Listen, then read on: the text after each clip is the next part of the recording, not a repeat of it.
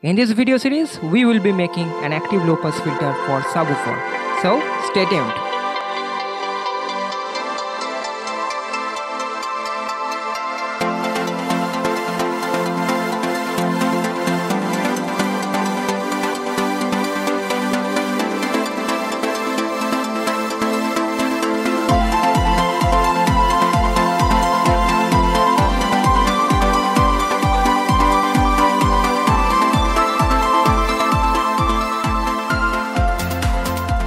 Hey guys, this is Rudra from RDGAudio.com and welcome to another video. If you are not subscribed yet, just go to youtube.com/RDGaudios and subscribe us for more tutorial videos and audio products. Today I am gonna show you guys how to design an active low pass filter circuit. Active low pass filter is used in subwoofer.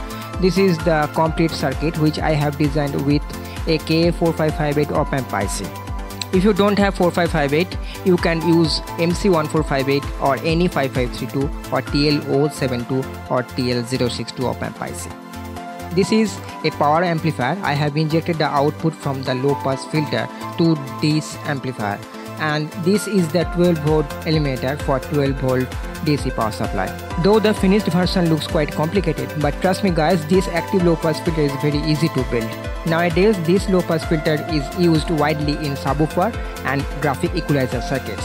In my next video, I will be showing you how to design the schematic diagram in XSpace PCB from scratch. So I will see you there.